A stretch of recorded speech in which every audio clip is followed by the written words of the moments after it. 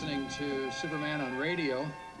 We had the opportunity of, and watching him later on television, always had the opportunity writing into for Superman's various programs or prizes they had at Grand Central Station in New York for whatever the event was.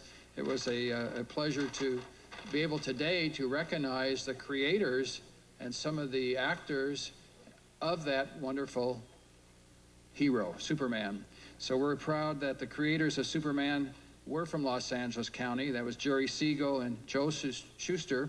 And we also have Jerry's widow here today, who was also the original model for Lois Lane, and his daughter Laurel Siegel Larson, who was also followed in the footsteps by becoming a TV news reporter.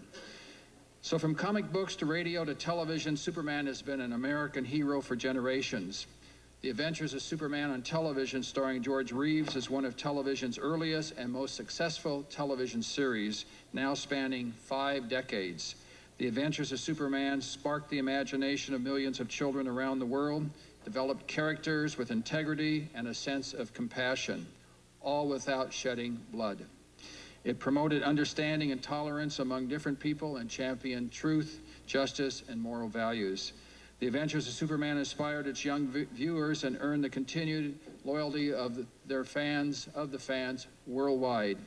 So at this time, on behalf of the board, we are proclaiming the week of July 10th through the 16th as Adventures of Superman Week in recognition of this milestone television series and the enjoyment it's brought to generations. We have who flew from New York, Paul Levitz of DC Comics for this presentation, along with, I mentioned actors Jeff Corey and Robert Rockwell, who appeared in several of the episodes, actors Jack Larson and Nolt Neal, who portrayed Jimmy Olsen and Lois Lane, and we also have Michael Walbrecht, who is Vice President of Warner Brothers Studios, and they are the owners of the rights for Superman. So they're all here today, along with Tharman Vaclear, who helped organize today's event. So first, we would like to have Paul Levitz of DC Comics come up and say a few words. Paul.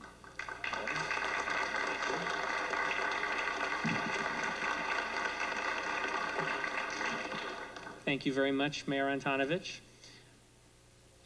Growing up as a kid in Brooklyn, I guess my view of Metropolis was formed by the streets of Los Angeles, because it was certainly formed by watching the show as it was filmed here and as it became really a terrific home for the wonderful creative talent, as it did later on, a home for Jerry and Joe when they moved out here in their later years.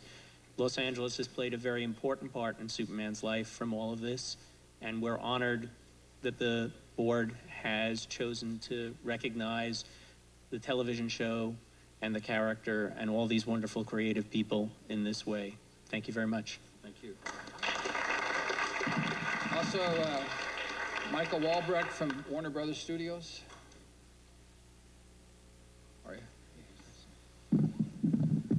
Thank you, Mayor Antonovich.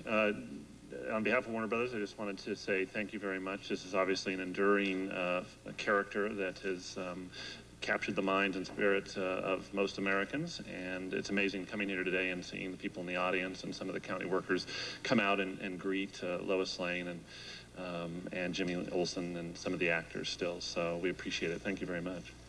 The one question is, whatever happened to all the suits that were left in those telephone booths? Anyway, now we have Nolt Neal, who was the first Lois Lane in television.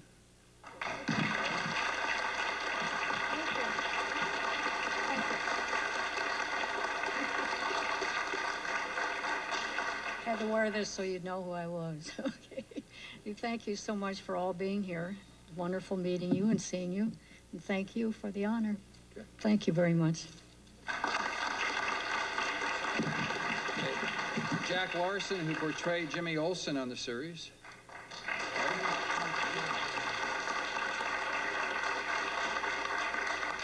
Well, it is an honor, and we started shooting The Adventures of Superman 50 years ago today, and at that time I was a kid and I didn't know, I had no comprehension of what 50 years was. I do now. And in those 50 years, our show has never gone off the air. The National Comics DC became Time Warner AOL during those years. They produced our show themselves, and it was a great thrill to work with people that are no longer here. George Reeves, who played Superman, Bob Shane, who was our Inspector Henderson, the wonderful John Hamilton, who was my Perry White, editor of The Planet, and to represent the show that brought forth truth, justice, and the American way. It's an honor to be here. Thank you. Thank you.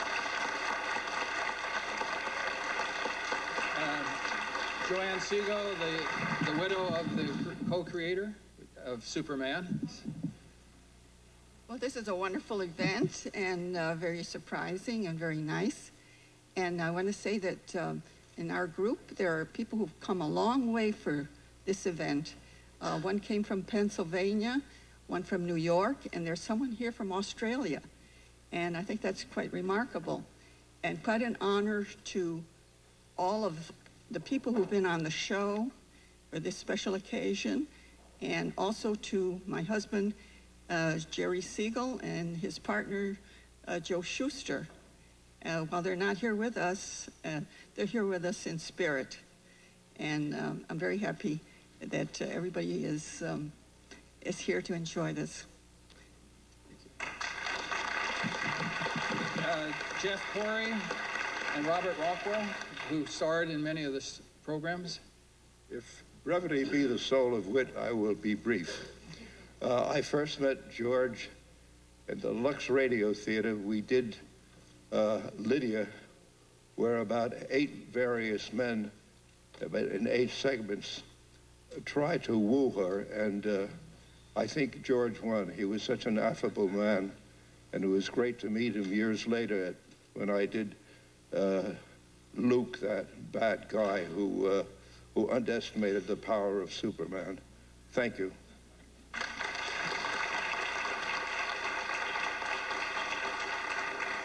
I'm somewhat of a Johnny-come-lately to Superman, because it was about, seems to me, 1.5 years or 2 years into the series when Warner Brothers must have decided that they needed to tell the people where this man came from. So they shot the first episode, then they shot I don't know how many, then they came back and shot the episode I was in, where we sent Superman down to Earth. Krypton, the planet Krypton, was breaking apart, and my wife and I had to get rid of our son. We wanted him in a better area and so forth, so we shot him, I guess, in a cannon or something, down to Earth. And I guess the next episode you probably saw something falling in a hayfield or something in Kansas. That's right. So that's about all I had to do. Thank you.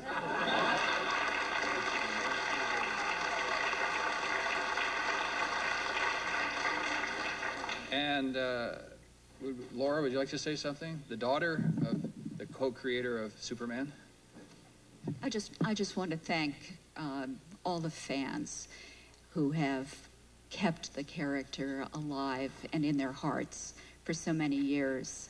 My mother, who was the original model for Lois Lane, met Noel Neill for the first time today, which is very interesting. But Superman has, obviously been a part of my life from the day that I was born. And time after time, I meet people who tell me the same thing, that they grew up either reading the comic books, reading stories that my father had written, or watching it on television, watching the movies. And it's a very dear American tradition that we have, and I'm proud that all of us on stage can be a part of it, and I'm glad that that everyone's going to be able to celebrate it this week. Thank you so much for this honor. Jim Nolte, who's representing the fans of Superman. We have much to be thankful for today. First, I want to thank the Los Angeles County Board of Supervisors, especially Supervisor Michael Antonovich, for providing this opportunity for us to publicly pay tribute to the adventures of Superman, and to all of those involved in its history and production on this, its 50th anniversary. In these past 5 decades, many words have been written and spoken regarding the sets, special effects, and other technical facets that are woven into the fabric of this early and special television series. To its fans, they're all top-notch, for if not, we wouldn't in fact be assembled here today. But my remarks will not center around the technical aspects of the show. While they're important indeed, we didn't travel from across the country and halfway around the world to pay tribute to nails and wood, papier-mâché walls, or superimposed film. We're here to honor something much more valuable, the people behind those special effects, and the writers, the producers, the directors, the entire crew. We're here to honor people, the people who gave their time and wonderful talent, always in support of each other, to produce a show worthy of this tribute. And we're also here to say special thank you to Jerry Siegel and Joe Shuster, the 2 young men to whom we're indebted for creating the Superman character. I feel today like I've come to the end of a long journey. Like so many others, I first watched The Adventures of Superman when I was a child. But the images, dialogue, music, and the faces of these wonderful people involved stayed with me through my adult years. Why? Because what they did was good. It was good, and it had meaning to me and many others. I'd like to read a note I received from a reader of my website just before I left for Los Angeles on Sunday. Helen Kielkoff of Louisville, Kentucky wrote, "How I wish I could be with you for Superman Week and to shake the hands of those who gave so much joy in our youth. There could not have been a better cast. Not only do we feel we had the best friend in George Reeves, whose loss we still feel, but our outlook on life was positively influenced by John Hamilton's kindly bluster, Jack Larson's earnest enthusiasm, Noel Neal's determination, and the good and dutiful Robert Shane. And we continue to recognize a long list of dear guest stars who gave remarkable performances.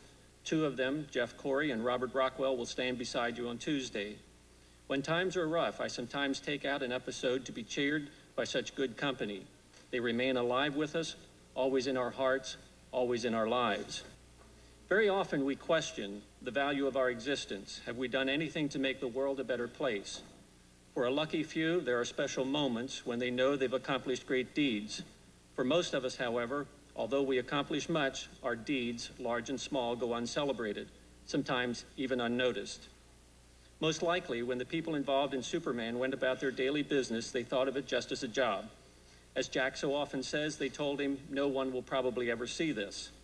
I'm here to tell you now, Jack, and everyone else, especially George Reeves, that what you did those many years ago was indeed seen, it was noticed, it is remembered, and it's valued.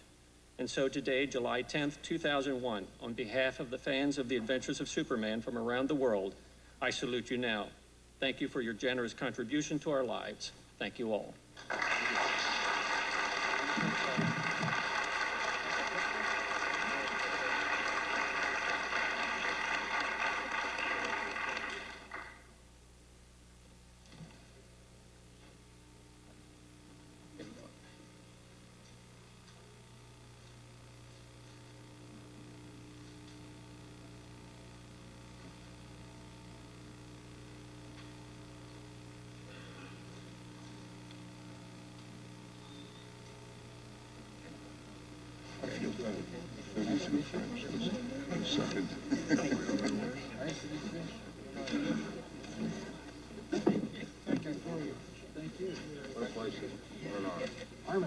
Good job. Thank you. Very nice to meet both of you. Many members. Yes, yes. It's hard to believe, 50 years, huh? Wow. Thank you. First thing you find myself. Could I come up to you? Thank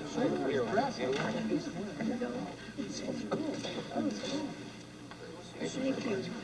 Okay, there we go. Where do you live? In Brentwood. Brentwood. Kenner, Sunset. Yeah. Okay, good to see you all.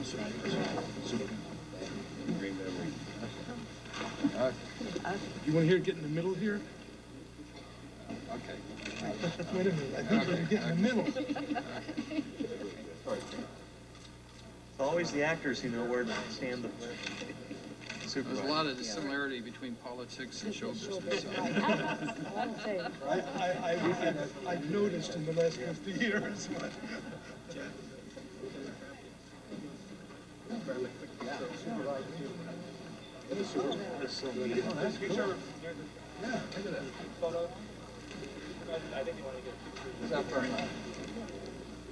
Just do a, just like that. White, white angle. Oh, you did the artist? Oh, good job. Good job. Where do you want to be? Can you get us all in here? I've got everyone.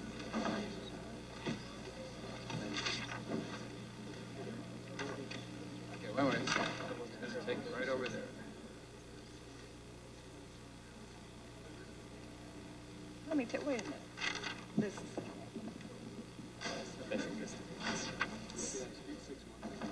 You never know, right? My shortcoming, I never saved those back. I did. You did. You're smart. Right. What channel were you on?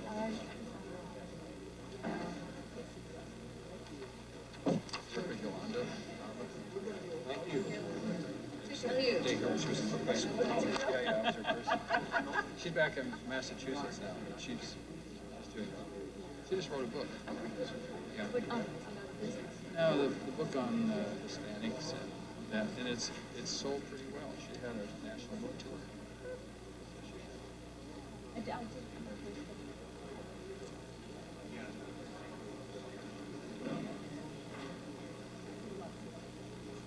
Tell her, Randy, you were here for this. Did she know that you were the daughter of the... No, I used to be just like yeah. Stan had some identity, I did too, because I didn't want to work it. In fact, I worked like Two. Like Jack Carteret? Yeah. Okay. Oh, okay. So it's here. That's Gotcha. striking out.